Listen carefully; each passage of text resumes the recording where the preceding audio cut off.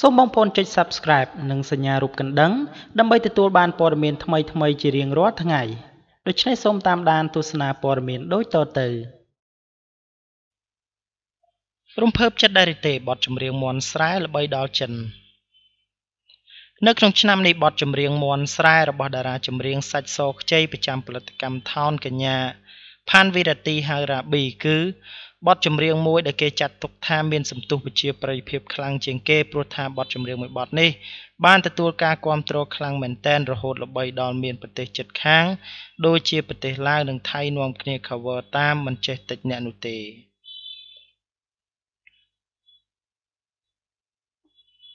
យ៉ាងណាមិញទន្ទឹមនឹងនេះផងដែរអ្វីដែលគួរឲ្យភ្ញាក់ផ្អើលបន្ថែមទៀតនោះនៅក្នុងពេលនេះបទចម្រៀងមន់ស្រែកំពុងតែមានសន្ទុះប្រជាប្រិយភាពជាបន្តបន្ទាប់រហូតល្បីល្បាញដល់ប្រទេសចិនដែលមានប្រជាពលរដ្ឋចិននាំគ្នារាំ cover ភ្លុកទឹកភ្លុកដីយ៉ាងច្រើនកកខ្លាំងមិនចាញ់ប្រទេសថៃប៉ុន្មាននោះដែរបើទោះបីជាយ៉ាងណាក្តីបន្ទាប់ពីបានឃើញបែបនេះហើយអ្នកគាំទ្រជាច្រើនពិតជាសរសើរដល់បទចម្រៀងមួយបទនេះជាខ្លាំងមែនទែនព្រោះថាបទមន់ស្រែនេះគឺជាបទចម្រៀងទី1ហើយដែលមានភាពល្បីល្បាញខ្លាំងរហូតដល់ប្រទេសនៅក្នុងអាស៊ីជាច្រើននាំគ្នារាំ cover មិនគួរឲ្យជឿបែបនេះគូបញ្ជាក់ថាបទចម្រៀងមន់ស្រែរបស់រ៉ាប៊ីមានប្រទេសជាច្រើនបានយកទៅរាំ cover តាមនៅក្នុងរយៈពេលចុងក្រោយនេះដែលមានប្រទេសថៃឡាវចិនបាននឹងប្រទេសវៀតណាមផងដែរក៏ប៉ុន្តែអ្វីដែលសំខាន់ជាងគេគឺប្រទេសចិនគឺកម្រនឹងមានបទចម្រៀងខ្មែរល្បីដល់ប្រទេសចិនណានេះគឺជាលើកទី1ហើយដែលបទចម្រៀងមួយនេះបានវាយលុកល្បីល្បាញខ្លាំងដល់ប្រទេសចិនបែបនេះបាននេះជាមោទនភាពមួយសម្រាប់កូនខ្មែរដែលអាចផលិតស្នាដៃបទចម្រៀង Original Song ហើយល្បីល្បាញនៅក្នុងតំបន់អាស៊ីបែបនេះហើយក៏ជាមោទនភាពសម្រាប់ផលិតកម្មថោនដែលប្រឹងប្រែងធ្វើបទចម្រៀងអស់រយៈពេលប្រមាណឆ្នាំបាននឹងជោគជ័យនៅក្នុងឆ្នាំនេះគឺជោគជ័យខ្លាំងទាំងបទចម្រៀងបែបប្រពៃណីនិងបទចម្រៀងបែបចង្វាក់ញាក់កន្ត្រាក់អារម្មណ៍ដែលមានដូចជាបទឲ្យអត់ស្លាស់ទៅរបស់ខេមបាននឹងមានសុខសភាក៏ទទួលបានការគាំទ្រខ្លាំងដូចគ្នាចំណែកបទមន់ស្រែក៏ទទួលបានការគាំទ្រខ្លាំងដូចគ្នាផងដែរបាទខ្ញុំបាននឹងធ្វើការភ្ជាប់នៅ link វីដេអូនៅត្រង់កន្លែង description ដើម្បីចែកជូនបងប្អូនទាំងអស់គ្នាបានតាមដានទស្សនានៅកម្រងនៃការរាំបទចម្រៀងមន់ស្រែរបស់រ៉ាប៊ីដែលមានប្រមាណជាង6នាទីនេះគឺនឹងធ្វើការបង្ហាញជូនបងប្អូនថាតើបទចម្រៀងមួយបទនេះល្បីកម្រិតណាហើយអ្នករាំយកទៅ cover ហ្នឹងគឺច្រើនកម្រិតណាដែរបាទដូច្នេះសម្រាប់ព័ត៌មានទី1ខ្ញុំបាទសូមបញ្ចប់ប៉ុណ្ណេះនឹងនាំអារម្មណ៍បងប្អូនទៅកាន់ព័ត៌មានទី2ជាបន្តតារាចម្រៀងស្រីអឹងនីនិចមិនចាញ់ទេបព្រឹករហូតមកទល់នឹងពេលនេះទីផ្សារចម្រៀងរបស់តារាចម្រៀងកញ្ញាអឹងនីនិចត្រូវបានគេកត់សម្គាល់ថាកាន់តែឈានឡើងជាងមុនអ្វីដែលកត់សម្គាល់គឺតារាវ័យក្មេងរូបនេះកាន់តែលេចធ្លោនិងមានស្ទីលច្រៀងរាំរស់រវើកមិនចាញ់កញ្ញាទេបព្រឹកដែលសុទ្ធតែជាតារាមានរាងស្ដើងតូចច្រឡឹងដូចគ្នាផងដែរ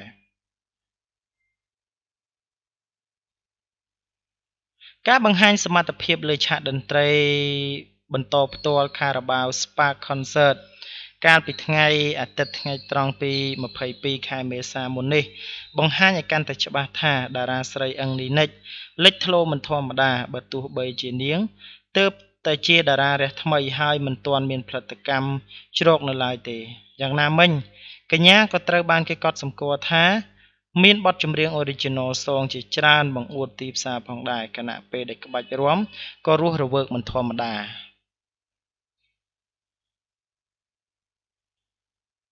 កញ្ញាអឹងនីនិចបាននិយាយថារហូតមកទល់នឹងពេលនេះនាងមិនត្រឹមតែមានបទចម្រៀងផ្ទាល់ខ្លួនតាំងតែពីប្រឡូកនៅក្នុងអាជីពចម្រៀងប៉ុណ្ណោះទេក៏ប៉ុន្តែនាងក៏មានក្រុមរាំផ្ទាល់ខ្លួននិងមានគ្រូបំបែកក្បាច់រាំផ្ទាល់ខ្លួនផងដែរអញ្ចឹងហើយទើបបានជានាងរមែងតែលេចធ្លោលើឆាកតន្ត្រីជាពិសេសនៅក្នុងកម្មវិធីសប្បុរសធម៌ធំជាមួយនឹងក្បាច់រាំពិសេសរបស់នាងក៏មានការងារជាប្រចាំនៅក្នុងក្រសួងព័ត៌មាននិងជាសមាជិកគ្រួសារតារាកម្ពុជាផងដែរទើបតារារូបនេះមានឱកាសបង្ហាញខ្លួននៅក្នុងព្រឹត្តិ ការធំធំហើយធ្វើឲ្យនាងកាន់តែលេចធ្លោនៅក្នុងព្រឹត្តិការណ៍សប្បុរសធម៌ធំៗនៅរយៈពេលចុងក្រោយនេះគូបញ្ជាក់ផងដែរថាបើប្រៀបធៀបជាមួយនឹងអង្គនីនិចនិងទេពបុព្រឹកគឺសមត្ថភាពរបស់អ្នកទាំងពីរគឺមានភាពស្មើគ្នាជាពិសេសក្បាច់រាំដែលពួកគេបំបែកមកគឺសុទ្ធតែមានស្ទីលនៃការបំបែកគឺរស់រវើកដូចគ្នាជាពិសេសការតុបតែងខ្លួនបែបយុវវ័យដូចគ្នាតែម្ដងគូបញ្ជាក់ថារហូតមកទល់នឹងពេលនេះអង្គនីនិចផលិតបទចម្រៀងដោយខ្លួនឯងមិនក្រោម10បទទេសម្រាប់ចេញលក់នៅទីផ្សារហើយបទចម្រៀងដែលនាងបាននឹងចេញលក់គឺទទួលបាននូវការគាំទ្រច្រើននៅក្នុងរយៈពេលចុងក្រោយនេះហើយបទចម្រៀងដែលគ្រោងនឹងចេញនៅពេលក្រោយនេះក៏សង្ឃឹមថានឹងទទួលបានការគាំទ្រស្មើទៅនឹងបទចម្រៀងតារាស្រីវ័យសកលគ្នាដូចគ្នាដែរគូបញ្ជាក់ថាការប្រៀបធៀបនេះគឺធ្វើឡើងនៅពេលដែលតារាចម្រៀងអង្គនីនិចប៉ះគ្នាជាមួយនឹងទេពបុព្រឹកនៅក្នុងកម្មវិធី Carabao TV5 Spark Concert កាលពីថ្ងៃទី22បាទនៅវេលាម៉ោងប្រមាណជាង12បាទដូច្នេះសម្រាប់ព័ត៌មានទី2ខ្ញុំបាទសូមបញ្ចប់ប៉ុណ្ណេះនឹងនាំអារម្មណ៍បងប្អូនទៅកាន់ព័ត៌មានទី3ដែលជាព័ត៌មានបញ្ចប់តារាចម្រៀងសេមម៉ាកូចុះចែកអំណោយតែត្រូវទទួលរងពាក្យតេះដៀលទៅវិញកាលពីកំឡុងថ្ងៃបុណ្យចូលឆ្នាំអ្នកណាក៏គេបានដឹងដែរថាតារាចម្រៀងលោកសេមម៉ាកូមានការធ្វើប្រតិបត្តិការជាមួយនឹងបងប្រុសដែលជាមន្ត្រីទាហានម្នាក់និងជាសប្បុរសជនផងដើរចែកអំណោយដល់ក្រុមគ្រួសារអ្នករើសសម្រាមនិងគ្រួសារក្រីក្រជាច្រើននៅខេត្តបាត់ដំបងបន្ទាយមានជ័យនិងខេត្តសៀមរាបដោយលោកត្រូវបងប្រុសនិងសប្បុរសជនស្នើសុំឲ្យចុះចែកជាមួយក៏ប៉ុន្តែក្រោយពេលដែលព័ត៌មានទាំងនោះត្រូវបានបង្ហោះឡើងតារាចម្រៀងដែលត្រូវបានគេស្គាល់ថាម្ដាយពលភេសជ្ជៈមួយប្រភេទស្លាប់និងត្រូវភ្លើងឆេះផ្ទះម៉ត់ក្រោយពេលដែលម្ដាយស្លាប់18ថ្ងៃបែរជាត្រូវបានគេមាក់ងាយមកឆ្ងាញ់មាត់រហូតដល់ថ្នាក់ធ្វើឲ្យលោករារែកលែងចង់បង្ហាញខ្លួននៅក្នុងសកម្មភាពបែបនេះតទៅទៀត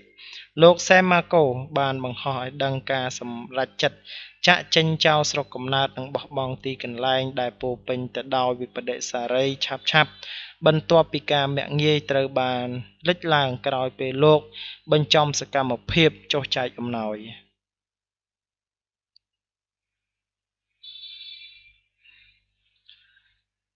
លោកបានបង្ហើបបន្ថែមពីការបង្ហោះសារតូចចិត្តក្រោយពេលដែលលោកមកដល់ផ្ទះមានការមាក់ងាយពីអ្នកស្រុកជាខ្លាំងនៅក្នុងខេត្តកំពង់ស្ពឺម្ដុំដែលលោករស់នៅជុំវិញការសម្រេចចិត្តដើរ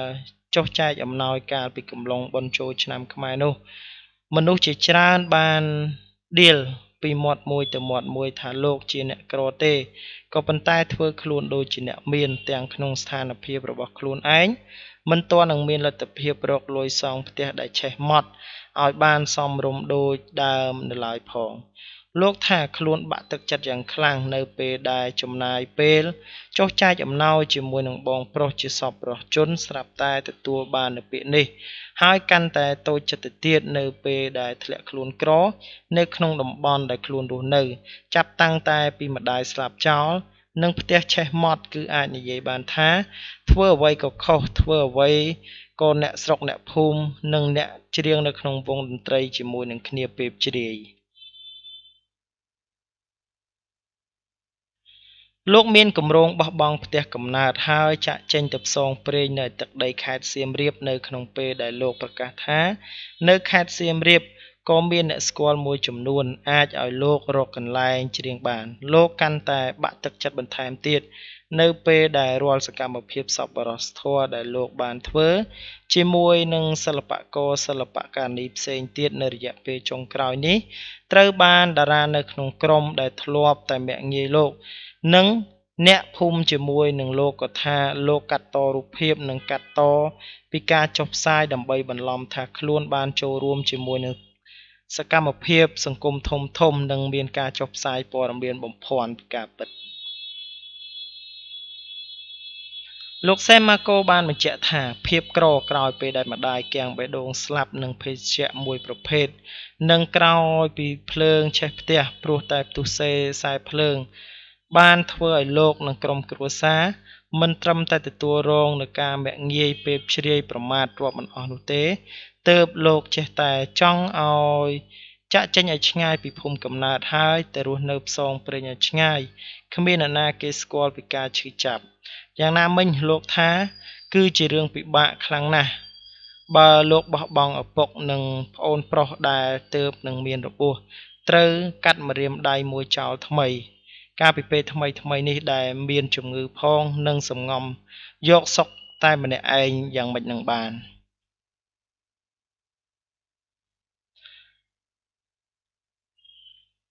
បាននេះជារូបភាពរបស់លោកសែមម៉ាកូចុះចែកអំណោយជាមួយនឹងបងប្រុសម្នាក់ដែលធ្វើជាទាហានបើត្រូវបានគេមាក់ងាយថាជាអ្នកក្រតែធ្វើរឹកដូចអ្នកមានដែលចុះចែកអំណោយទាំងខ្លួនឯងគ្មានផ្ទះនៅត្រឹមត្រូវផងបាទដូច្នេះសម្រាប់ព័ត៌មានទី3ខ្ញុំបាទសូមបញ្ចប់ប៉ុណ្ណេះសូមអរគុណរាល់ការតាមដាននិងការចុច Subscribe របស់បងប្អូនទាំងអស់គ្នា